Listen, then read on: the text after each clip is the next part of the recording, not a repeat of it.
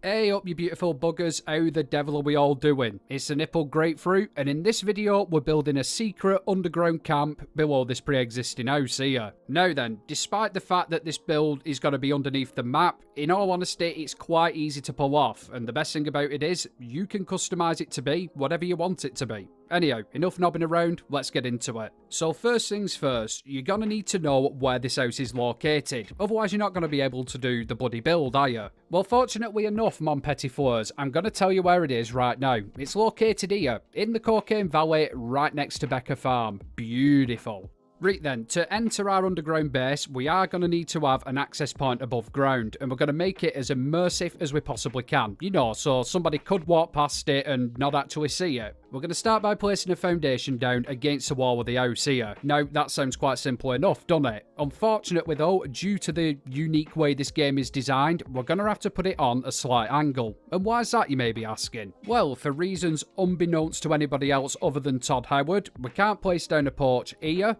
unless we have this foundation at a slight angle pointing towards the house. Does that make sense? Yeah, of course it does. Now then, once you've got your foundation at the correct angle, and you can indeed put down a porch piece, we're just going to check we can put walls all around the foundation as well. Yep, that seems to be working perfectly. Absolutely fantastic. As well as making sure the walls fit, we also need to make sure we can get a roof piece in there as well. Something like this here. If you too can achieve this amazing feat of in-game architecture, then congratulations, we can move on to the next step. And the next step is ripping down all them walls you've just put up and placing down a foundation here. And that's just going to act as a placeholder. Because, ladies and gentlemen, this is where we have to start getting a little bit mergy. We're going to take this foundation we have here and we're going to drag it over to somewhere where we've got, you know, a little bit of space. Right here will do. Absolutely spot on. Now then, what we're going to do is we're going to take another foundation and snap it to this one here. Absolutely spiffing work. Well done, guys. Now, once you've got that sorted out, you're going to take this shower here. If you don't have this, the symptomatic will work, but I couldn't get it to function correctly when I was doing this video. Anyhow, plonk the shower down on top of the foundation like this here. And guys, just as a pre-warning, make sure it's wooden foundations you're using. Concrete ones are not going to bloody work. Once you've got your shower lined up to where you want it, you're going to grab the bottom of the foundation that it's sitting on top of, and you're just going to simply drag it down until it goes green, and then release it. Yeah, there you go. Fantastic.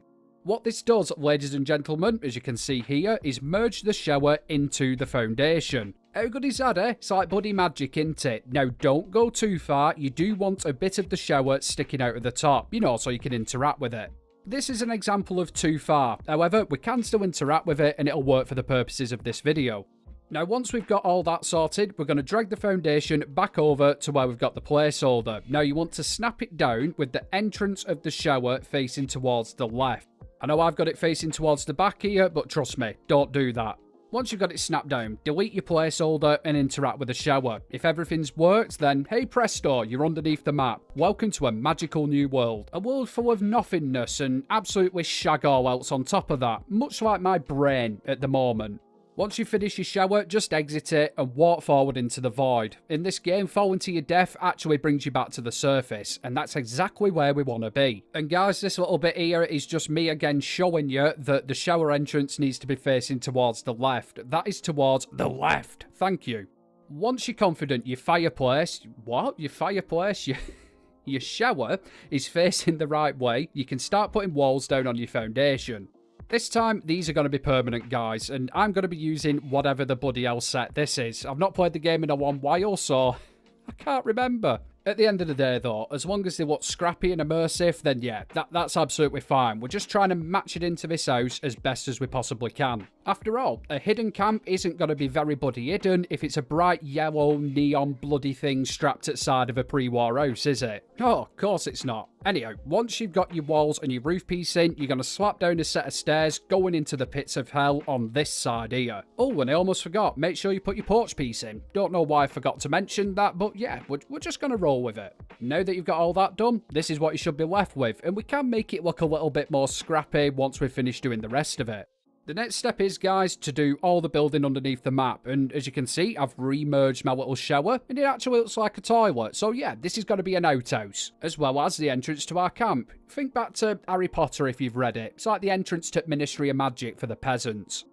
When you do get underneath the map, just enter into build mode and then go into the eye spasm camera mode. I'm not sure of the correct term for it, but it sends me head west. Whilst in this mode, we are going to snap another set of stairs to the ones that we put down before. And from that set of stairs, we're going to start building out normal size floor pieces. Jesus Christ, I forgot how temperamental this camera is. You know, it's hard to get bits in, but I suppose it is good for this kind of thing. No, it's a bloody nightmare. But we've started it now, so we're just going to persevere. Yeah. Now, this whole section underneath here can be as big as you want it to be. Although I would suggest building towards this side rather than towards the house. The simple reason is the terrain around the house is a lot lower than it is over here. So if you do build around the housey area, you're going to see bits of walls sticking out at top. And you don't want that, do you? Nah, of course you don't. Once you've decided what you want your layout to be though, you need to put a bit of stairs in here, right below our entrance point near the shower. Like I say, guys, the rest of it, you can do it whatever bloody shape you want and however you want to do it. But that bit is important.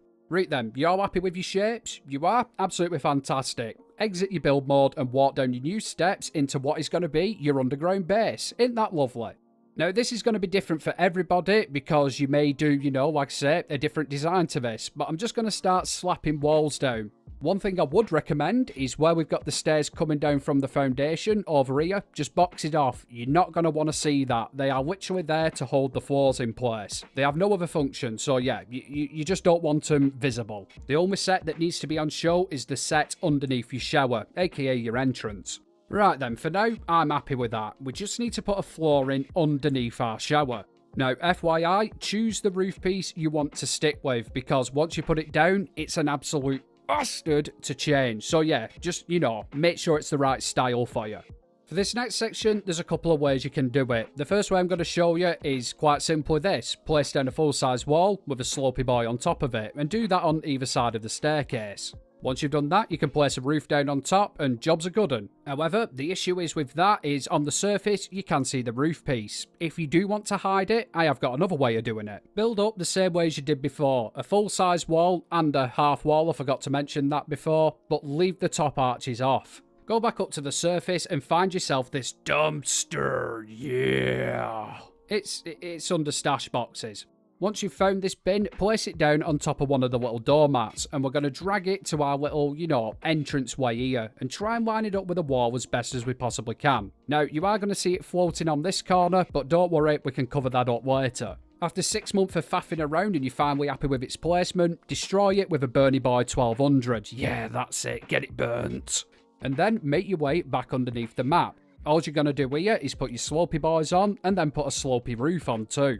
Go back up to the surface world, repair the dumpster, and hey presto, you'll be left with something like this. Now, it doesn't cover the roof pieces perfectly, but it does hide them a little bit. I'm going to leave it like that. From here, guys, it's just a simple case of roofing off your entire build. You may also want to put this little wall in here. It's quite simple to do. Place down a full-size wall with a half wall on top of that, and then you should be able to remove the full-size wall from underneath it, if it all goes to plan. That's going to do us underground for now. We need to scruffy up our top section a little bit, so just use the magic teleportation device, more commonly known as plummeting to your death, and then start, you know, just making this look a little bit more immersive.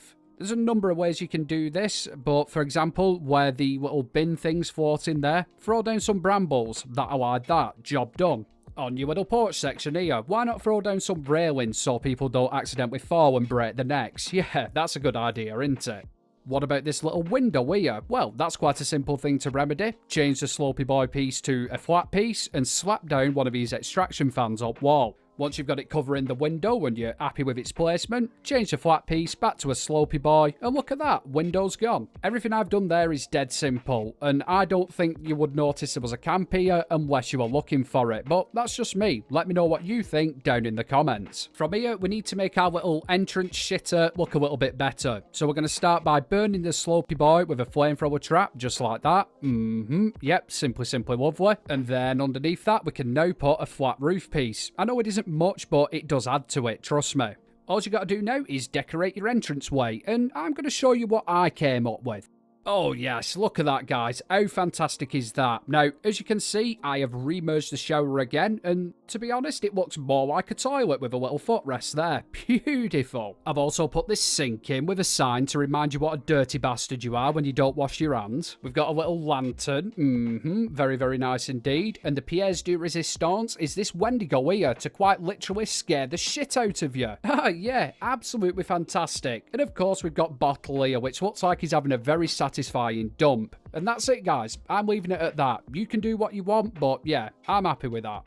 In your underground base, the world is your oyster. What could you put down here? Well, the answer is anything that your buddy well wanted. Now, I'm not quite sure what I'm going to do at this point, but I'm going to put a few options up on the screen and let me know what you think I'm going to do down in the comments. Is it going to be something useful? Is it going to be something ridiculous? Or is it just going to be something, well, pointless?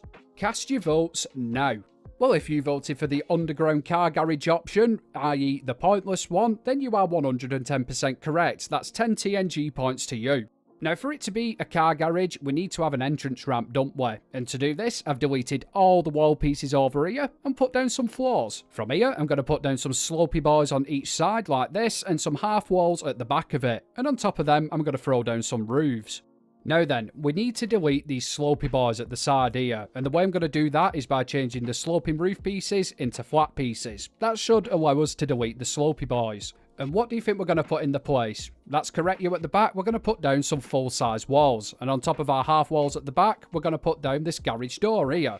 Now then, on top of our garage door, we're going to put down another run of half walls. And on our side walls, we're going to put down yet again more half walls. And on top of them, slopey boys. Coming down to the bottom of our ramp here, we're going to put down a full-size wall. And on top of that, we're going to put down a top arch. We're also going to do the same on the other side as well. And once you get all that done, it's just a case of roofing it all in with sloping roof pieces and jobs are good un. An entrance ramp. Obviously, we need to faff around with it a little bit, but let's just go up to the top of the map again and see if anything's sticking through the terrain. Nope, we look absolutely fine here. Fantastic. Let's carry on. Right then, so let's have a faff around down here. I think we'll change those roof pieces into the vanilla set because that's the only ones without any massive bloody mountains on them. And I reckon we'll change all the wallpaper to the breeze blocks. Aye, that feels pretty garagey. Yeah, let's do that. Perfect. Yep, simply lovely. Aye, this is looking pretty spicy now. So, the floor pieces, I'm not too sure on them.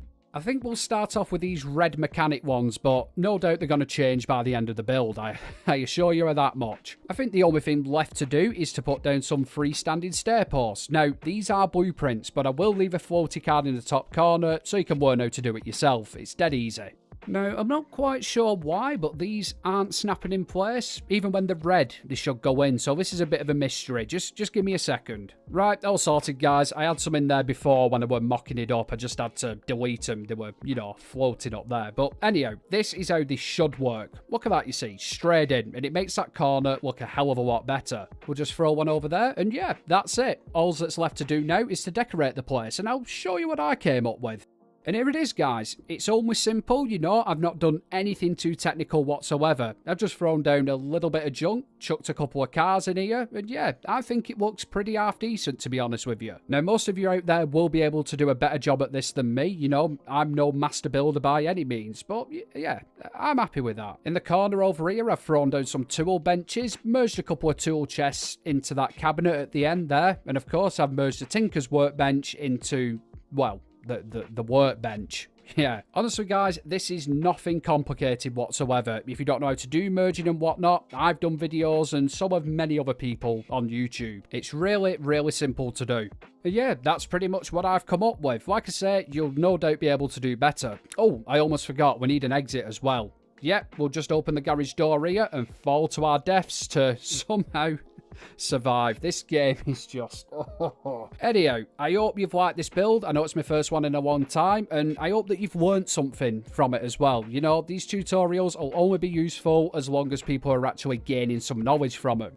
As ever, I'd like to say a massive thank you to all my Patreons and channel members. The extra support is much appreciated. If that's something that any of you are interested in, there's a link down in the description. You also find a link to all my merch, my Discord, and, you know, the rest of the socials as well. If you did like the video, guys, please hit that like button and maybe consider subscribing too. I've not really been doing too many tutorials recently, but I do have a weekly top 5 camp competition, which is, you know, it's quite fun. Anyhow, as we say in the north, I shall love you and leave you, and I'll catch you in the next one. Have fun, everybody.